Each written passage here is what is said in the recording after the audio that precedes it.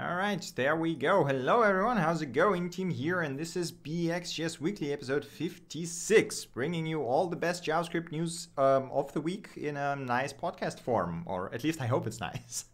All right, before we get started, I got a couple of announcements to make. So some of you guys were interested to see all the links I collect because in case you don't know, there is a lot more links that I gather over the duration of the week than I actually cover in this podcast, because a lot of them is just, I think either of low quality or don't really are not really that relevant, or maybe I already covered them, but I get them anyway.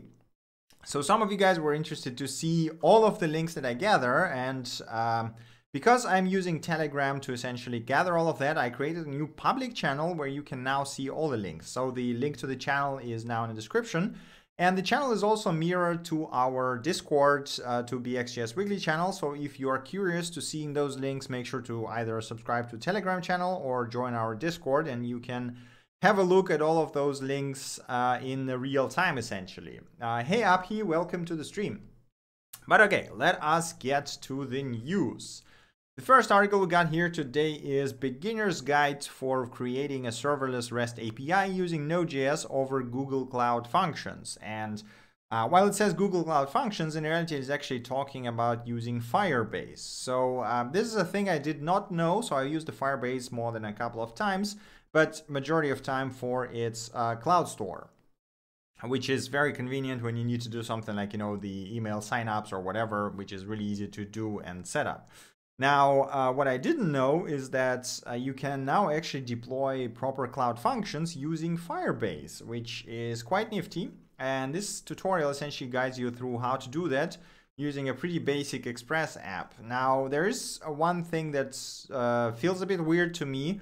The tutorial actually guides you through building an Express app that has multiple endpoints and deploying that as one function, which feels a bit weird. I mean, typically you want to have the different endpoints as different functions so that they can actually be spun up separately, right? So this is kind of the idea of functional deployment. But anyway, it's a quite nice tutorial. So if you're interested in using Firebase Cloud Functions and Firebase Cloud Store in conjunction with them, this is a pretty good tutorial. So do check it out. Hey, Bagao, welcome to the stream. All right, next article we got here is advanced map shading. This one is really awesome. So the gist behind it is quite simple. We take the Mapbox API, we get the Mapbox tile image, and then we get the Mapbox height map, and we merge that to make a 3D WebGL-based visualization of the essentially the tile that we fetched, right? It is really awesome. The article is very lengthy. It talks about all the process in details. It talks about how you do that, how you apply the WebGL, how you calculate the height map, and or fetch it and apply it to the tile, and so on and so forth. And at the end, you get very nifty 3D visualizations of a specific tiles. Like there's an examples of Grand Canyon and San Francisco. It looks amazing. Like, this was a joy to read. So if you are interested in WebGL and shading and height maps and all that kind of stuff, do check it out. It is really cool. Again, it uses Mapbox, so you would have to register and get your own personal key if you want to test it out. But it's a 5-minute process. And yes, it is really, really cool. Kevin, welcome to the stream. This is possibly one of my most favorite articles this week. So yes, definitely do check it out. It is absolutely fascinating.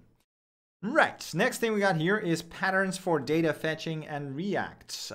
Simple article talking about different approaches to fetching data in React, starting from, the components fetching their own data, going to higher order component that distributes data to children, and going to the single point that basically fetches the data and distributes it to everything else. So it's more of a conceptual overview rather than anything else. You already know how to handle data fetching in React. You won't find anything new in here, but if you are still struggling with some of the points, then maybe check it out. There's some pretty good thoughts in here. All right, next article we got here is the state reducer pattern with React hooks. I don't remember if I actually covered the original state reducer pattern article from Mr. Can't See Dots here. He used it in Downshift, which, like, the pattern itself is really, really cool, right? So if you never heard about it, make sure to read the original article. Now, what the article here talks about is actually using this pattern with hooks and how hooks can simplify this approach. Essentially make it quite much easier. The article itself gives quite a contrived example, as the author himself notes, but I think the pattern itself is really cool, and if you're writing a lot of React, it's definitely worth looking into and learning, essentially. So if you never heard about it, make sure to check out, again, first the original article to understand what's going on, and then maybe this one if you're interested in using it with hooks. Right, next article we got here is React Hooks, test custom hooks with Enzyme. So in case you didn't know, Enzyme still doesn't support testing hooks out of the box, so there's some workarounds required for it. I believe it is coming soon, the hook support. But for now, this is essentially a tutorial that shows you how you can test your custom hooks in Enzyme without relying on any additional libraries. I mean, it's actually relatively straightforward, but still there is some things to keep in mind. So if you're working with Enzyme and hooks, make sure to check this out. This basically explains everything. If you already know how to test the hooks with Enzyme, then, well, you won't really find anything new here.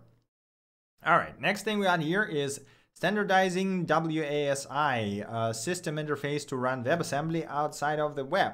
This is another very exciting article from this week, and yes, as the title says, it talks about the new standardization efforts, WASI or WASI. I'm not sure how to correctly pronounce that. I guess I'll just go with WASI because it's simpler. So the idea is that they are now aiming to standardize the WebAssembly system interface so that you can take WebAssembly out of the web and apply it anywhere. Primarily because people are already doing that, right? So we have a bunch of projects that take the WebAssembly and move it out of the web to, for example, Edge, like Cloudflare Workers, or move it to separate runtime, like the Wasmer, right? And effort to standardize it is really cool because that means we could have a lot more of those WebAssembly runtime compliant systems. Currently, the 3 implementations of WASI already exist, which is impressive. There's the Wasmtime, which is the Mozilla runtime. There's the Lucet, which is the Fastly WebAssembly runtime. I don't remember if I've included it. I think I included the link to the announcement in the shorter versions of the news, but it is very fascinating. So if you are interested in WebAssembly even a tiny bit, make sure to read the articles. There is a lot of details on why do we need the WASI, how exactly it works, how is WebAssembly running outside of the browser today, and so on and so forth. A lot of explanation, technical sites. It is like it's really exciting to see that, and I'm really curious to see if the WebAssembly will replace JVM in the long run, because it seems like it actually could. Because I mean, you know, the portability is pretty much the same, and overhead, I guess it's on par. I would be very curious to see the comparison of WebAssembly virtual machines with a JVM to see how exactly it compares in terms of performance and RAM management, right? Because they're kind of close in what they do. Obviously, WebAssembly is not as mature as JVM, but it is fascinating. So it's really cool to see where the web system is, or web platform is moving, and how is it going to actually spread outside of the web itself, which is kind of hilarious on its own. But yes, so there you go. All right. Next article we got here is One Reduce to Rule Them All. This is sort of a comprehensive guide to array.reduce method that explains you everything you need to know about it, how to use it, and different use cases where it can be useful, with pretty nice illustrations that sort of explain the things that happen along the way. So if you are still not sure why would you use reduce, still not sure how it works, then this is a very good guide to get started. If you already know how reduce works, then, well, nothing really new over here. But yeah, there you go. All right, next thing we got here is customizing Chart.JS in React, or as I would actually say, it's more of a tutorial on using Chart.JS and React without relying on third-party libraries. So the article starts with, you know, hey, there's actually this React Chart.js 2 wrapper that is really nice and easy to use, but it's not customizable. So you actually just get out-of-the-box solutions and you cannot really tweak anything. So the article then proceeds to explain how to take Chart.js and use it in your React app without actually relying on third-party library, which is actually relatively straightforward. Now, it doesn't use hooks, so you will be working with the old component did mount and all that kind of stuff. I mean, the tutorial itself is pretty straightforward. It will just guide you through creating a simple chart with Chart.JS and then manipulating its properties, adding tooltips and stuff like this. So if you're looking or using Chart.js in React, make sure to check this one out. Next article we got here, or actually a series of articles, is an introduction to web components. This is a 5-part series that teaches you, well, basically everything you need to know about web components, starting from the basic elements like custom elements, shadow DOM, HTML templates, and stuff like this, and going to, tutorial essentially on crafting reusable templates, creating custom elements, encapsulating style and structure with shadow DOM, and using some advanced tooling for web components. So if you wanted to have a deep dive into web components and didn't know where to start, well, then there you go. Sort of all-in-one guide here. If you already know everything about web components, or at least the basics, then you won't really find anything new here. Next article we got here is how to create animated React components with Kendo UI.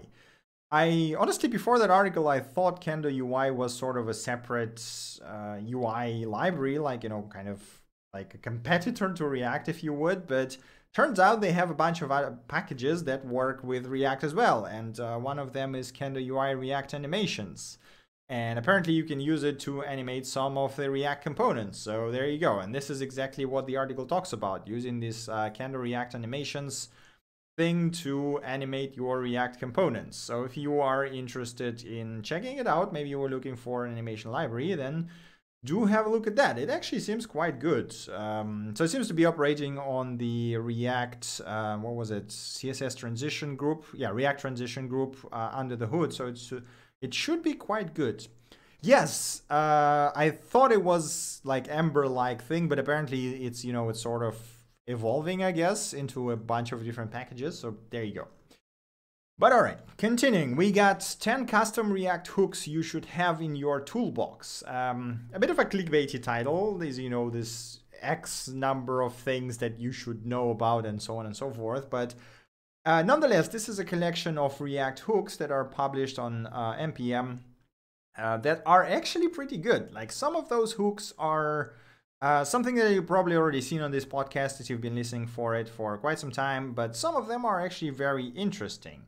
There is stuff like, yes, use form hook state that basically allows you to build form in a pretty neat way, actually. So there's basically use hook to get functions that expand into input properties that automatically bind everything for you and handle the form changes, which actually looks very clean and very awesome.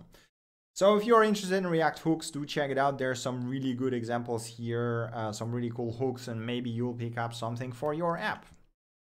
All right, next thing we got here is React Native at Artsy 3 years later. This is another one of the React Native retrospectives. There's been a time where there's been like 200 of them coming out in 2 weeks or so.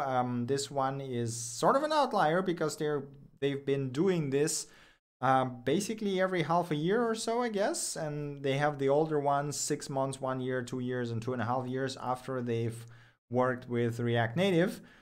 And it's a pretty lengthy write-up. It's very interesting to read. It is mostly non-technical. It's mostly about teams and sort of the benefits that the JavaScript and React Native brings in terms of bridging the teams together, and sort of what disadvantages does it have, how does the native developers feel themselves when migrating to React Native, and so on and so forth. So if you are considering React Native, or if you're already working with it, then do check it out. There are some very interesting thoughts and outlooks here. All right, next thing we got here is using Node.js Express to quickly build a GraphQL server. I mean, we had a bunch of those tutorials already. This is yet another one. If you are still wondering how to build a GraphQL server using Express.js, then, well, there's your tutorial. Nothing really super complicated here, very straightforward, very simple. You will build a basic GraphQL server with a pretty straightforward schema, and yes, Express is a basis for it. So that's basically all I have to say. Next thing we got here is black box testing a Node.js web API. And what it really means is how to end-to-end test an Express API using Axios as an HTTP client.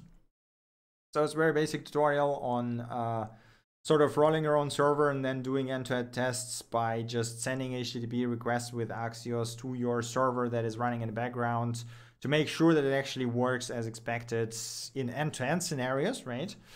And that's basically it. So just guides you through setup. The author also tells why he decided to use Axios instead of using the super test. And yeah, that's the full setup with, you know, the author uses MongoDB in the backend. So there's the Mongo environment setup, Mongo teardown, drivers disconnect, cleanups, and all that basically is related to the testing a full-blown app in end-to-end scenario. So that sounds interesting. Do check it out.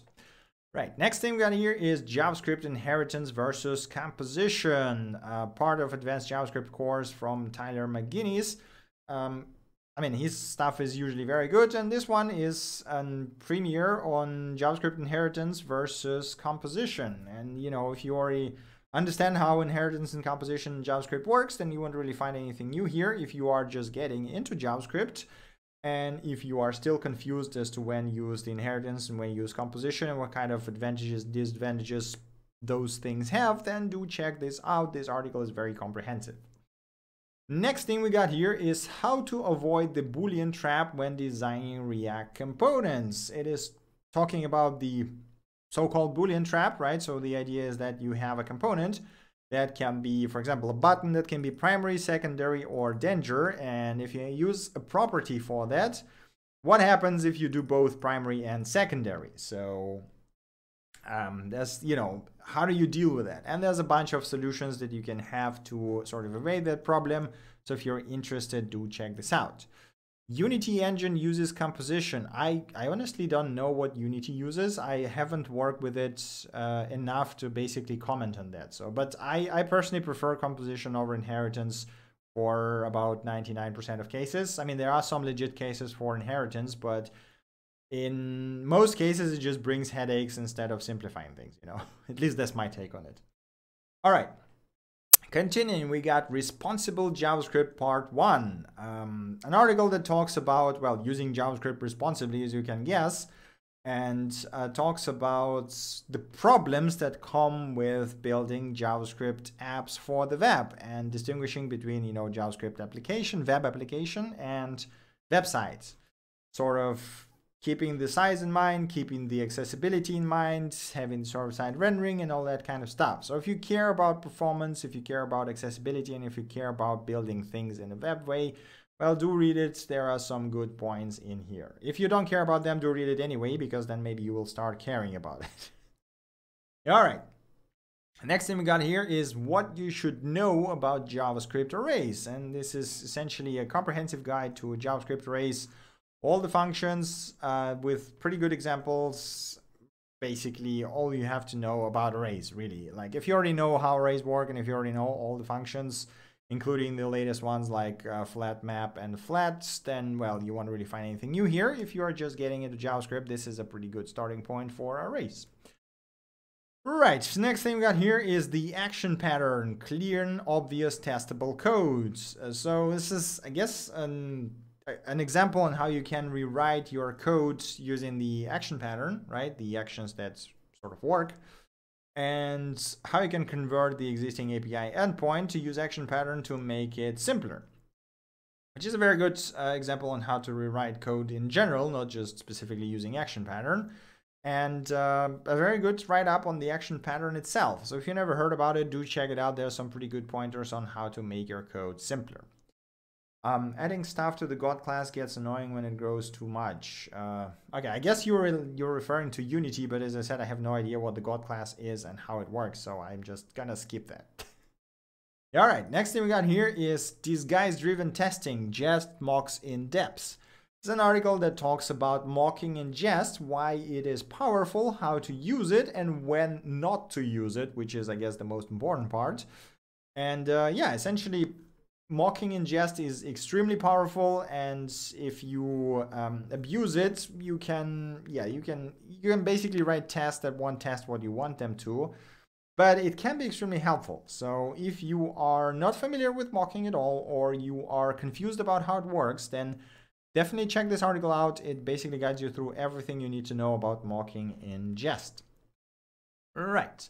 That is actually it for the article and news. Now we're coming to the short-sized bits and awesome things. The first one we got here today is the new Red Monk programming language ranking from January 2019. And the thing that I wanted to highlight is that the JavaScript is now #1. It is the highest ranked language overall, which is kind of insane. The TypeScript is also gaining crazy popularity, as we see here, and getting into the top 20, which is very surprising. I mean, I wouldn't call it very surprising, but it is really cool to see that.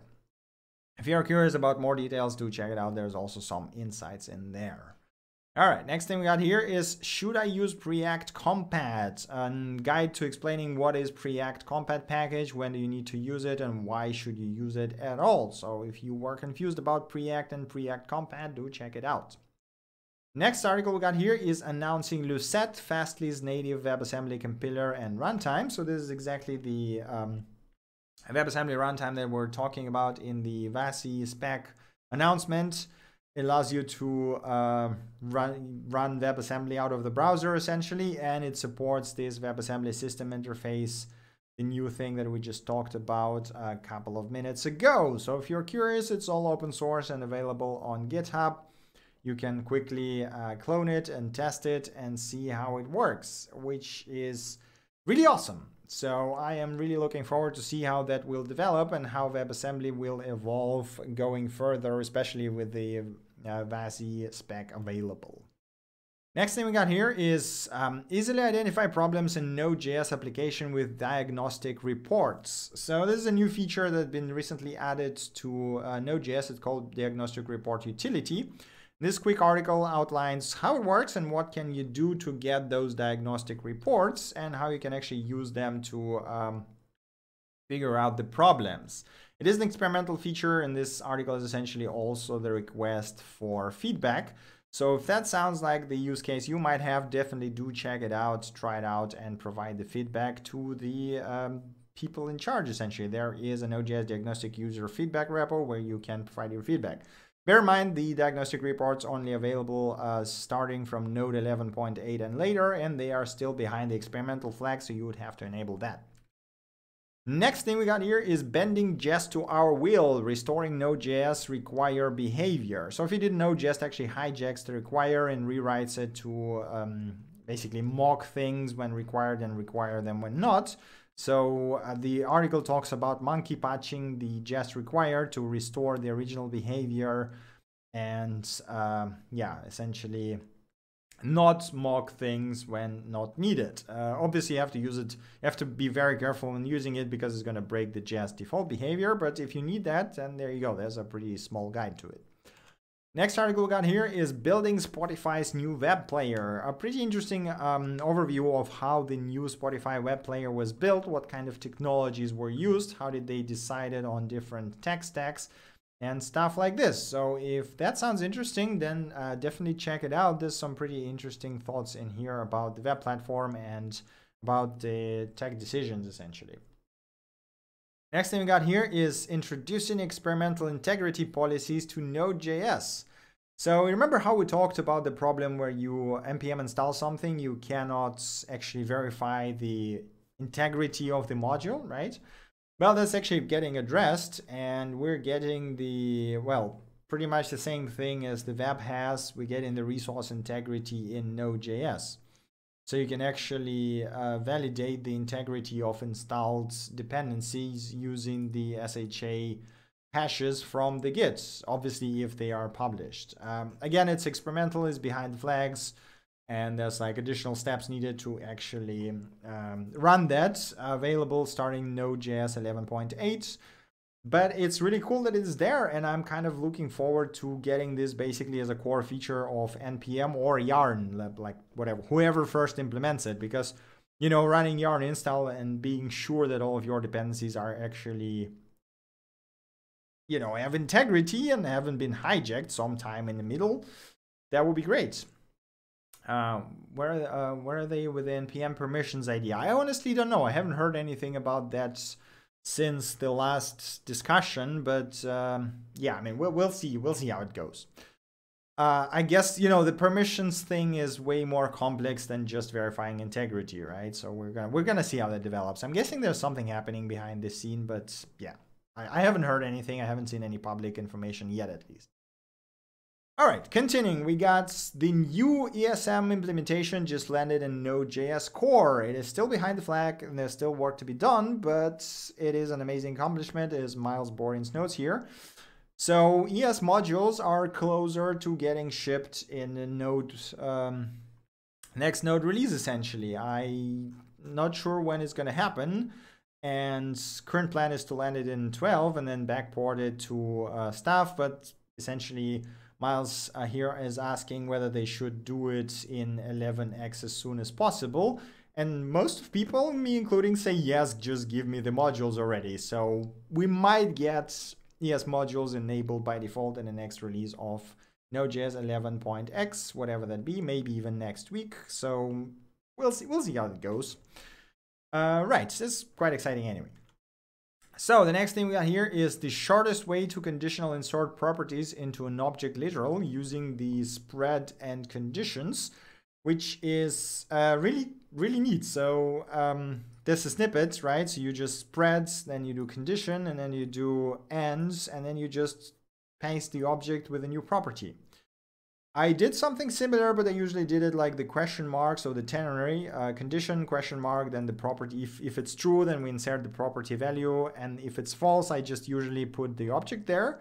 But turns out you can omit this part and just do the ends, which seems to be working relatively well. It's a very elegant way of doing it. So rest spread for the win. If that sounds interesting, do check out the article. There's a bit more examples and explanation of how exactly that works. Next thing we got here is introducing the Jetstream 2 benchmark suite, the new version of Jetstream, which is the benchmark from the WebKit team. This time around, it includes a bunch of additional benchmarks, specifically, for example, for WebAssembly and for other non-tested features and areas from the previous version.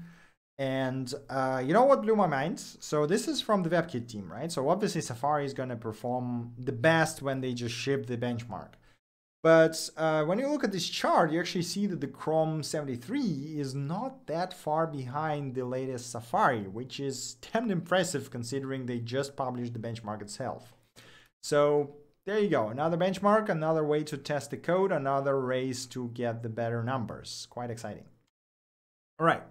Now we are coming to the releases section. We actually only have 2 releases this time around. The first one is TypeScript 3.4. We already talked about it when the release candidate was released. Essentially, the major improvement here is the faster subsequent builds using the incremental flag, and there's a bunch of other language-specific features. Again, I'm not the TypeScript user, so I cannot comment too much about it, but if you're interested, do check out the release notes. And the second release we got here today is the Node.js version 11.13 with a bunch of essentially chores and some bug fixes, and you know, it's a minor release, so nothing of note as far as I can tell, at least. All right, now we are coming to libraries and demos section. We do have a ton of libraries this time around for some reason, so there you go.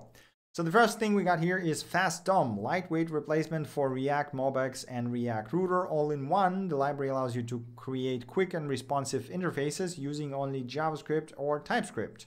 Very small and fast, as the author claims. Now here's the deal. It compares itself with Preact, Vue, Angular, and React, but there is a bunch of other libraries that are sort of compete with the Preact, React, whatever in terms of speed, like Inferno.js, for example. And they actually claim to be a lot faster than Preact, Vue, React, or anything else. It's kind of interesting to see why, how this would compare against them and why author doesn't actually compare himself to those libraries. But nonetheless, you know, if you're looking for a very fast library for some reason, then check it out. Beware, this is it is still 0029 alpha, so probably not production ready. All right, next thing we got here is ESLint plugin proper ternary. This is an ESLint rule to ensure proper usage of ternary conditional expressions. And it is from the Getify. The idea is that the default rule that, well, majority of ESLint people use is that you cannot nest ternaries, right? And in some cases, you actually want to nest them, and in some cases, it's quite readable. So this is a bit more complex rule that allows you nesting in specific cases. Like, you can nest when your nested option is nested in, for example, if, right? Or in else, or like this. There is a ton of customization, and you can tweak it yourself, and it actually looks very comprehensive. I don't know, like majority of time I don't nest them because I just feel like it gets very hard to read. But in some cases, like this third example here, it actually is quite easy to read, and this is the way that I guess I would allow in some cases. So if you're working a lot with ternary expression, do check it out. It seems to be worth adding to your ESLint config. All right, next thing we got here is CVS, a modified version of WebSockets with some minor tweaks in C++ code and completely rewrite of a JavaScript code. Since WebSockets were deprecated, or I don't know, destroyed, removed, I'm not even sure what even happened to that. At some point it just disappeared somewhere. Well, someone forked the last existing version essentially and started updating it again and rewritten the whole JavaScript bits into the TypeScript, if I remember correctly. Yes, and yeah, it's now available as CVS. So if you are looking for a WebSocket library that is essentially UVS but maintains, then I guess there it is. All right, next thing we got here is Majestic, a zero config GUI for Jest that actually looks really, really cool. So if you're looking for a UI for Jest that will allow you to watch things, run tests, and see the coverage and failing tests and so on and so forth, all in a nice UI, then this actually looks pretty slick. So do check it out. Next thing we got here is Trading Vue.js, oddly specific hackable charting library for traders.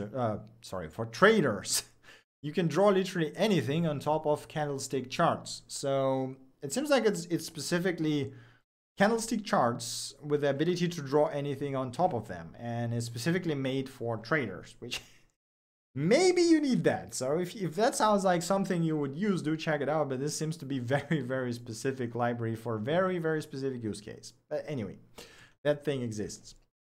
Next thing we got here is Saltine, a snappy and lightweight utility to encrypt and decrypt values with Salt. Very straightforward, very simple, yes, and just a few hundred bytes from Luke Edwards. As usual, he's delivering on super tiny, super efficient libraries. If you ever need to encrypt or decrypt something with Salt, then do check this one out. Just 259 bytes. Next thing we got here is Mosaic, a front-end JavaScript library for building user interfaces. Like, honestly, after looking at the examples they have here, it feels like this is, I guess, an evolution of, I'm not even sure. At first, I thought it was like no, wait, was it this one? There was a library today that looked like Backbone a lot, but this actually is not it. This more looks like a Vue with using template literals for templating instead of building your own language, essentially. This is actually, yeah, right. I'm confusing things. So this one is actually very close to Vue, and I mean, it seems quite nice actually. So if you are looking for a new library and for some reason is not happy with Vue or React, then do check it out. It doesn't require any compilation step or anything like this because it uses template literals for things, which could be quite nice.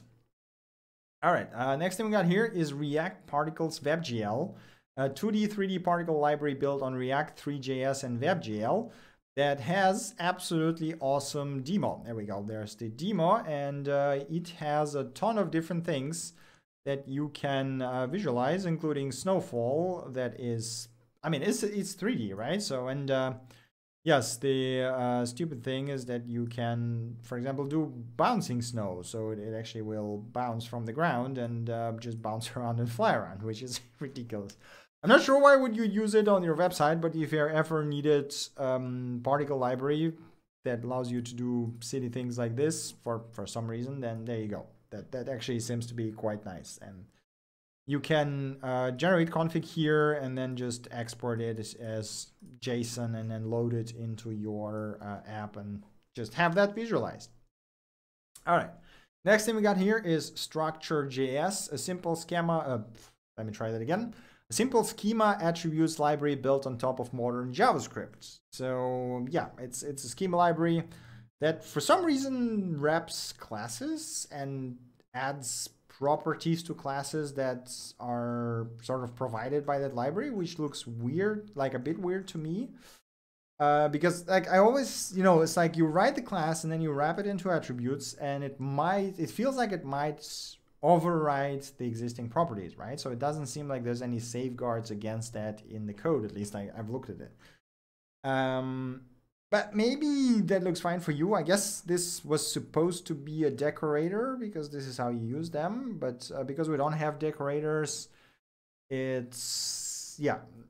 I mean, maybe you know why you need that and how to use that, so do check it out.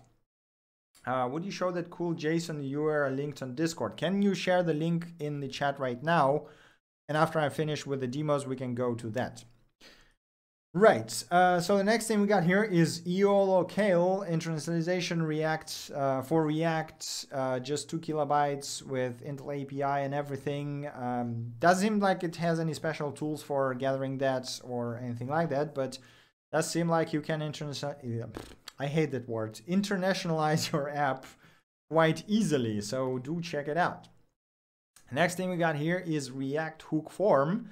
Performance, flexible and extensible forms with easy to use validation. Yeah, seems to be pretty straightforward, pretty easy to use, and has errors and data and everything, and uses hooks, so quite modern. I mean, I guess it's okay. I don't know if I would use a separate library like this for, maybe I would. But anyway, you're working with forms a lot and looking for form validation using hooks, do check it out. Next thing we got here is formal, elegant form management primitives for React Hooks era. Now this one looks way cooler. So it's similar to one of the hooks that we talked about in the news section. It actually allows you to sort of get the field properties using the hook, so that you don't have to specify any handlers or anything like this, and it actually handles them for you, which is the approach that I really like. So that looks interesting, do check it out. It is available for web and for React Native as well, and Ken C. Dawes is one of the contributors, so it ought to be really good. Next thing we got here is read time estimates, a more accurate medium-like read time estimate that works for a bunch of languages apparently. So if you wanted to add something like this to your website, do check it out. Next thing we got here is React Formalized, a collection of pre-styled JSX element based on HTML form elements, offers an easy way to collect data, form data and or input values. I'm not sure if I almost never use pre-styled components because that typically limits you in a way that you can customize them later on. But in some cases you might want this, and this seems to provide a pretty nice bunch of components that are pre-styled and essentially work out of the box, right? So if you ever need something like this, do check it out. Next thing we got here is by proxy. A different way of thinking of web client RPC, or in reality, an RPC framework based on Express.js for Node.js, right? So you just can create something like a calculator in this case, and then you can serve it by using by proxy serve thing. Then you can consume it by using by proxy link, but for some reason you consume it by using the file, which just feels a bit weird, but I guess there are some cases when you want that. So if that looks interesting, do check it out. Next thing we got here is Mongoku, web scale GUI for MongoDB, whatever the web scale means in this case. It's a web UI for MongoDB. It looks kind of slick, looks nice. It shows you the documents in string format and in simple JSON. You can edit them in place and everything. Looks okay, I guess. So if that sounds interesting, do check it out. Next thing we got here is Epic's Chart.JS, modern interactive open source charts. This is, I guess, alternative to Chart.js. Looks very slick. Have Vue and React components out of the box, like the official ones. So yeah, it actually is very good. So if you are interested, do check it out. If you're working with charts, maybe this is what you were looking for. Yes, next thing we got here is React 95, probably one of my favorite ones this time around. It's a UI library, a components library for React with Windows 95 styling. It is it is literally Windows 95 components for your React app. I don't know why, but this makes me very happy. So there you go. All right, next thing we got here is, let me try to read that. Natuiv, I'm not sure how to read that, but it's a feature-rich front-end framework in 10 plus 10 kilobytes. So I guess 20 kilobytes then. Yeah, it's a UI framework with a bunch of components and model windows and buttons and typography and everything you can imagine. And I guess it's okay. Yeah, I mean, I don't know. UI framework, another one. Next thing we got here is Media Player Element, a web component for creating tiny, responsive, international, accessible, easily customizable media players. Basically, all of that is a web component that is quite easy to use and most importantly, accessible. So there you go. If you wanted a web component like this, do check it out.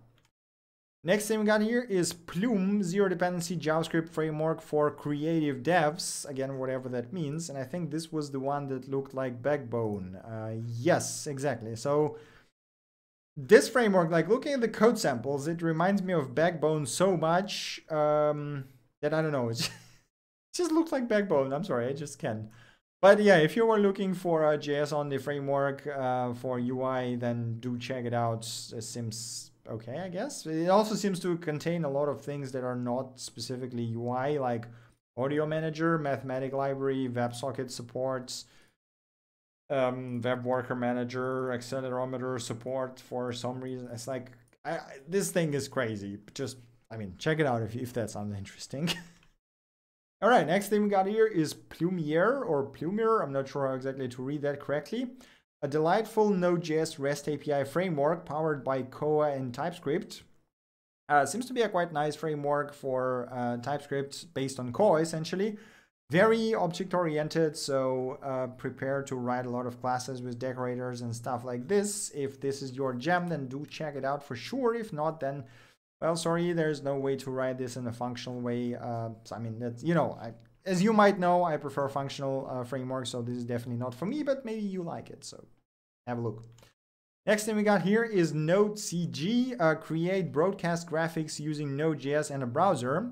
I think it took me about 10 minutes to figure out what the hell does broadcast graphics means. What it actually means is create browser-based graphics for broadcasts, meaning Twitch, YouTube, or whatever the streaming broadcasts, right? In a very simple way.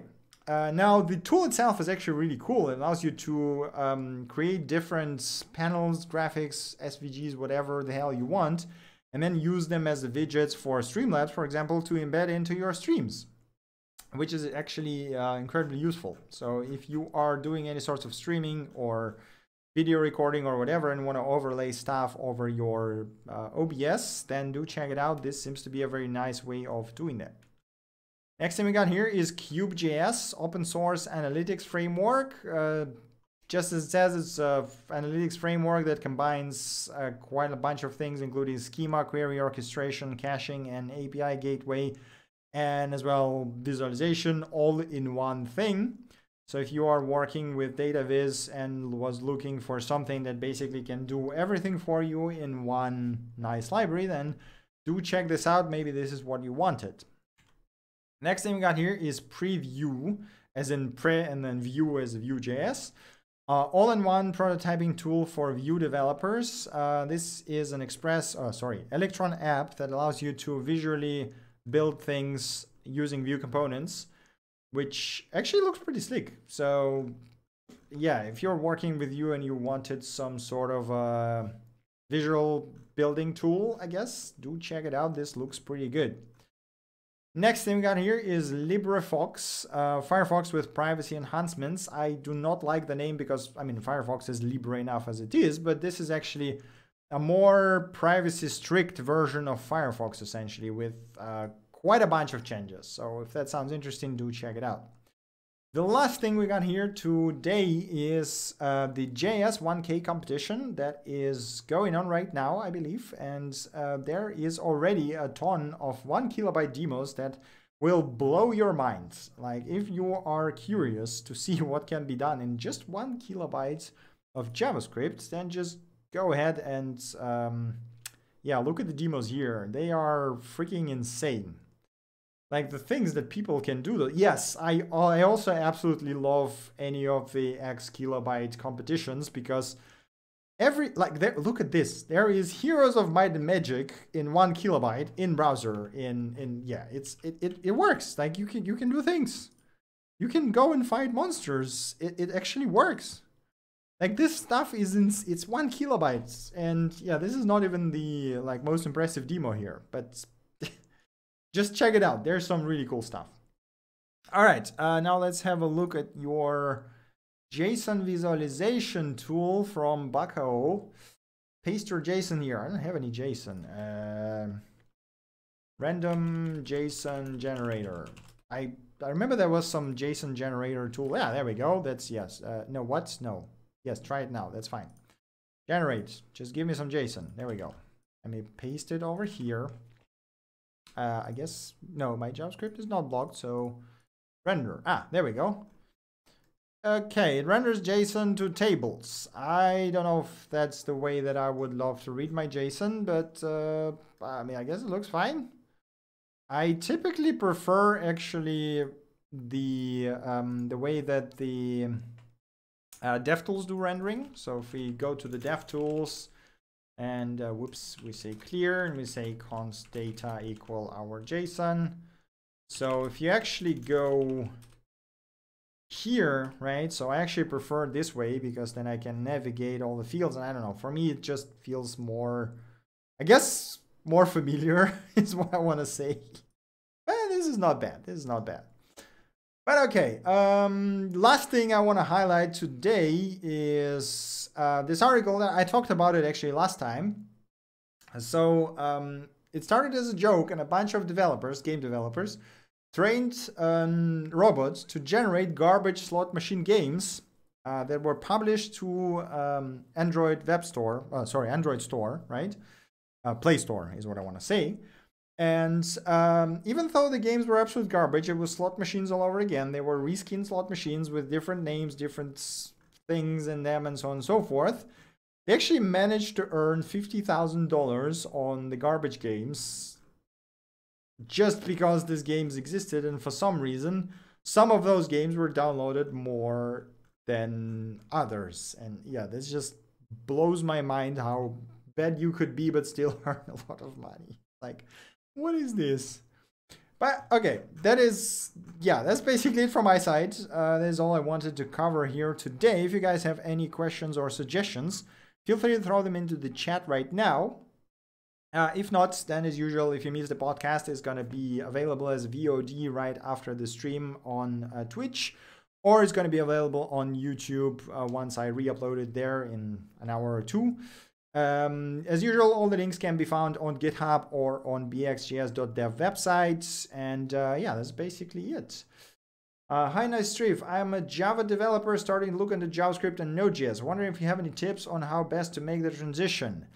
I mean, I do write Java from time to time, but I don't know about your transition. Like, I guess I would say if you are very familiar with Java, I would recommend looking into TypeScript, because it's very close mentality-wise to how the Java and C# world works, for example. So maybe start with TypeScript. That would probably make it easier for you to write JavaScript in general, because there's the types and everything, and classes and proper object-oriented programming and private methods and all that kind of stuff. Other than that, I guess just build a couple. Try to take your existing Java projects and build them in Node.js and see how that works. That would be my best advice, I guess. Okay, right. If you have any other questions or suggestions, throw them into the chat right now. If not, then yes, that's basically it. As a reminder, we have a Discord server which you can join and ask us questions about JavaScript. I'm all the time there. I can help you if you have any problems. By the way, it's Davy Jones. Feel free to join our Discord server. I will be more than happy to help you if you have any problems along the way transitioning into JavaScript and Node.js.